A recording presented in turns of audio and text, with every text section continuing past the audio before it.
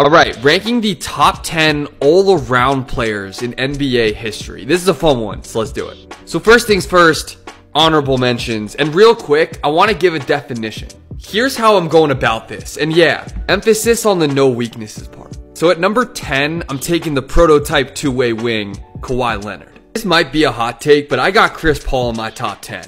He's number 9. A couple of all-time great power forwards at 7 and 8, Tim Duncan and Kevin Garnett.